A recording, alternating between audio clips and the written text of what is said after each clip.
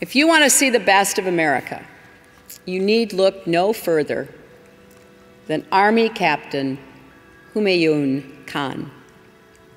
He was born in the United Arab Emirates. He moved to Maryland as a small child. He later graduated from the University of Virginia before enlisting in the United States Army.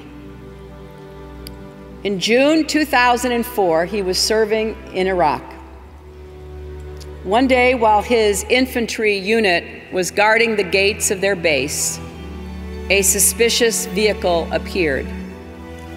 Captain Khan told his troops to get back, but he went forward. He took 10 steps toward the car before it exploded. Captain Khan was killed, but his unit was saved by his courageous act. Captain Khan was posthumously awarded the Bronze Star and Purple Heart. He was just 27 years old.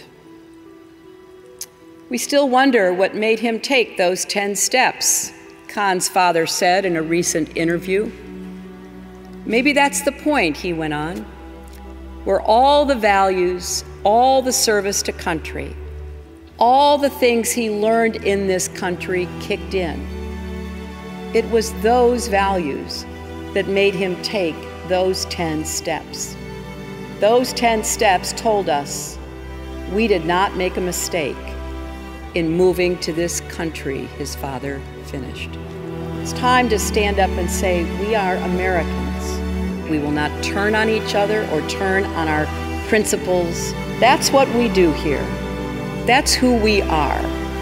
That's how we will win. That's the America that I know makes us all so proud to be a part of. Thank you all very much.